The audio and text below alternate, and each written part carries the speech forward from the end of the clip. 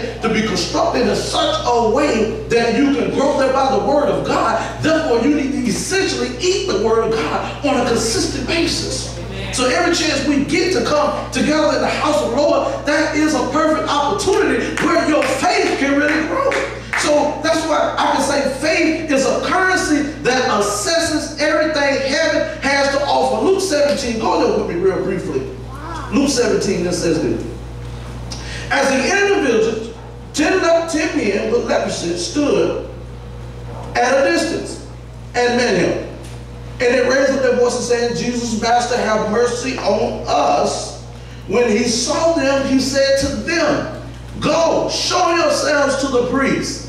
And as they were going, they were cleansed. Now one of them, when he saw that he had been healed, turned back, glorified God with a loud voice, and fell on his face and at his feet, giving thanks to him.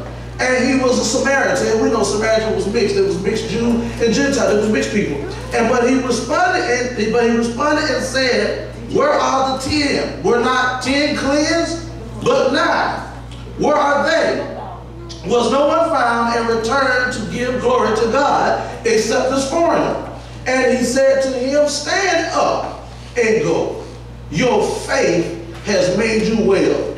Have mercy on us. That was a common plea for those that were desiring healing, those that were desiring to be made whole, those that were desiring something from God or something to bring forth some form of transformation in their life. So when they said, Lord, have mercy on us, and we see certain passages of scripture where people really implore Jesus. We see another passage of scripture in 2 Corinthians chapter 12, right around verse 8 through 9 and 10, where it talks about Paul, when he said, I besought the Lord 3 times that this thorn will be removed from my flesh. But he said, but God has given me the grace. He said, my grace is sufficient for you. So there comes a time when we do plead to the Lord. Then there comes another time where all people are just asking for God to show some act of mercy. And here these leprous men, the Bible says, and they stood from afar, so they projected their voices, they shouted, and they said, Lord, have mercy on me. Jesus was so locked in and familiar with the Leviticus law, and at the point in chapter 13 that he knew, in other words, to be declared cleansed or clean or made whole or readmitted back into society. Therefore, you would have to get the authentication from the priest.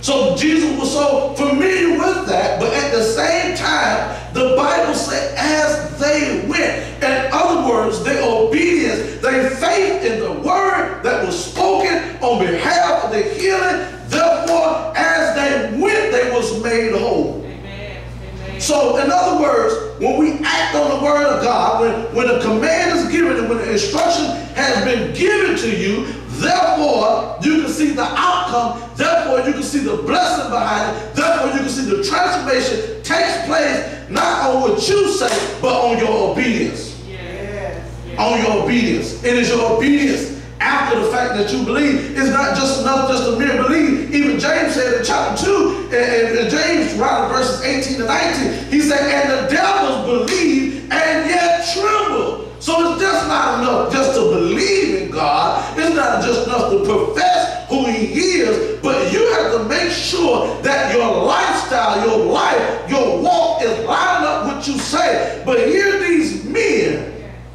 in a situation, a leprous situation, and they know something about Jesus. They know enough to know that he has the ability. He has the power within himself to even just speak the word. And he just said, go, show yourselves to the priest. And sometimes God dispenses us and tells us to go into another direction, or he reroutes you and tells you to do this, thus, and so. And by your act of obedience, bring about the change, bring about the transformation, bring about the miracle. Is not for you to figure out. Sometimes you just got to stand and act and move and watch God work out whatever you are petitioning him for. Amen. And we saw it with the lepers. And the Bible says, as they went, they were suddenly. See, this wasn't something that just happened. The Bible says, as they went, they were suddenly made whole, instantaneously. It wasn't something that Jesus had to continue to speak over and say on behalf of. It was immediately done, and it happened right there on the spot. When we don't live what we hear, listen to this. When we don't live what we hear, there will be a space of unbelief that separates us from faith that receives the reward of faith. When we don't live what we hear. Oh, I like James. James says faith comes by hearing. And it talks about being a doer of the word and not just a hearer only. Because when we're just hearers and not doers, the Bible says we're deluding or we're deceiving ourselves. We're duping ourselves. That's why we can't just hear the word of God, but immediately those that are sincere, those that are saved, those that are transformed, not only do they just hear, but they immediately act upon that which they hear.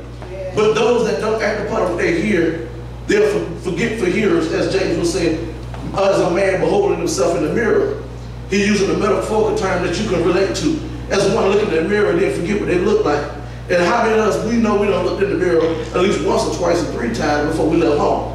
Because we wanted to make sure there wasn't no I call it a free hanging out of your nose and make sure you ain't had nothing hanging out of your eyes. Why? Because you wanted to make sure that you looked a certain way. And it's just like looking into the perfect law of the law. Perfect in that particular text is not talking about perfection in that sense. It's talking about spiritual maturity. So we come to a place as we look into the perfect law, a limited law. It's not talking about a law from a Levitical standpoint or a law from what they upheld from the Mosaic standpoint, but it's talking about the law, the instruction, the word of God. The more we look into the word of God, therefore it brings liberty, therefore it brings freedom, therefore it brings about transformation. But it all hangs on the hinges of your faith. Yes. Mark 6, chapter 4 through 6. Jesus said to them, a prophet is without dishonor except in his own hometown and among his own relatives and his own household. And he could not do any miracles except that he laid his hands on a few sick people and healed them. And he was amazed at their own belief. A prophet is without honor. He said this in accord with one of his robes. But the Bible says that he could not do except a few miracles. It wasn't a diminishment in Jesus' power. It was their unbelief. Their unbelief was so strong to the point that whatever they could have received from the Lord, they couldn't receive it because of unbelief. Don't allow the enemy of doubt and unbelief to rob your faith. And sometimes we get discouraged at a particular place. I like Luke chapter 18. Remember the woman that's standing before the unjust judge? And the unjust judge says that he did not regard man nor God. But yet still this woman kept petitioning this judge for an act of kindness, for justice on her behalf. And the Bible said that she was a widowed woman.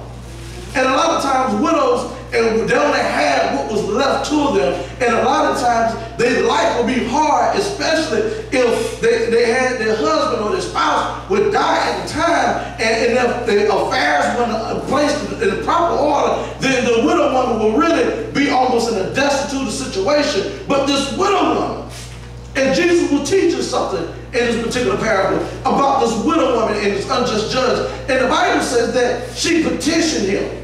And then the unjust judge said, because this woman wearied me, that he's going to give her the justice on behalf. It wasn't the fact that he was a God-fearing man. It wasn't the fact that he just wanted to uphold the law. It was the fact that she would not wear him out. The Bible says pestering him. And God used, at the end of that text, he said, if the Christians, if the saints of God, if my people, if my disciples would do the same thing, would not your heavenly Father answer them that call upon the name of the Lord consistently? And sometimes when we pray for situations and we get weary, We get discouraged sometimes. We've been praying and seeking the Lord about something, a healing, a deliverance, a transformation in some area. And we said, well, Lord, you haven't done it.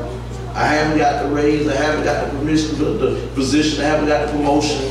My body's still racked with pain. I've been praying.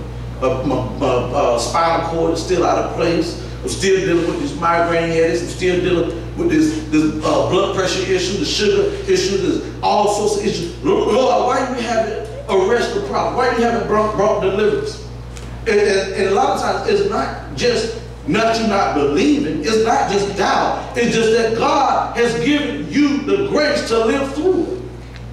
See, we don't want to deal with that part of grace. All the thing we want to deal with is when He do the miracle or when He make the way. But when he don't fix it, but give you the grace to stand through it. When He don't heal it, but give you the power to continue to live when other people have died from what you are dealing with.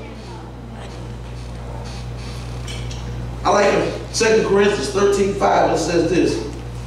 He was telling the Corinthians, he wrote 2 letters to address many things that was going on in this Corinthian congregation. I like 13:5, he said, examine yourselves to see whether you be in the faith. Test yourself. Test means the word to mean to prove, or the proof. Test yourselves. Examine yourself. Why? Because many of them were still kind of wavering in their walk. So he got to a place where he told them, and sometimes we have to examine ourselves to see whether we are in the faith, whether we really believe or not. See, this can't be a half-hearted thing. This has to be a wholehearted thing. So therefore, when we believe, you know what you believe when it's time to act. Our faith is the deciding factor when it comes to getting our prayers answered. Matthew 15, love the story, 22 through 28 says this. And a Canaanite woman from the region came out, began to cry, saying, have mercy on me, Lord, son of David, that is a messianic title. My daughter is severely demon possessed, or possessed with a devil, some text. But he did not answer her a word, with even a word. And his disciples came and urged him, saying, send her away, because she shouted